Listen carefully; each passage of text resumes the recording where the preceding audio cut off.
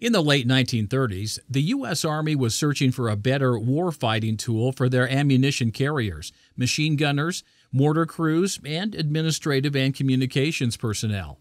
They wanted something with more range and power than the M1911A1 45 ACP pistol.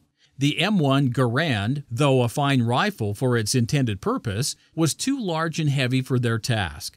Henry Stimson, the U.S. Secretary of War, ordered the development of a lighter rifle for this need in June of 1940.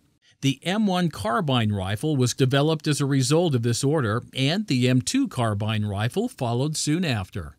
The U.S. military used the M2 Carbine in wars from World War II to Vietnam. The rifle did not fare well during the Korean conflict, as it was known to function poorly in the cold. Even worse, bullets from the .30 carbine could not penetrate the Chinese and North Korean soldiers' heavy winter clothing.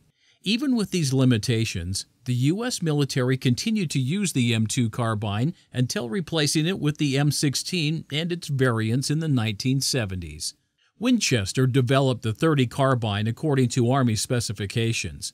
Some of these included: the caliber must be larger than .27 inches and must be effective out to a distance of 300 yards.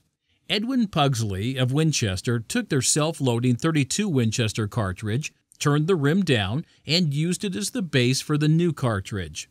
The rimless case held a round-nose .308 caliber bullet, which was like the military-issue full metal jacket ammo for the .45 ACP.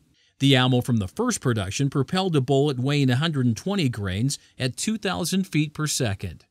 To a moderate degree, civilian shooters have adopted the .30 carbine, using it for small and medium-sized game, including coyote, fox, and javelina. Several rifles and pistols have been chambered for this cartridge.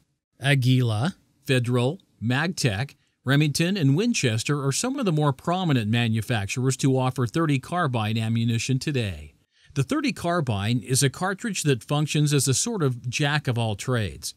The bullet is large in diameter, travels at a moderate velocity, and is effective for hunting most game of small to medium size. Many rifles and pistols are chambered for .30 carbine and come in a variety of different action types. The .30 carbine generates mild recoil and is adequately accurate. Two features that make this cartridge a great choice for new shooters or those who want a fun centerfire cartridge for plinking. Check out today's best ammo deals by visiting us at ammo.com.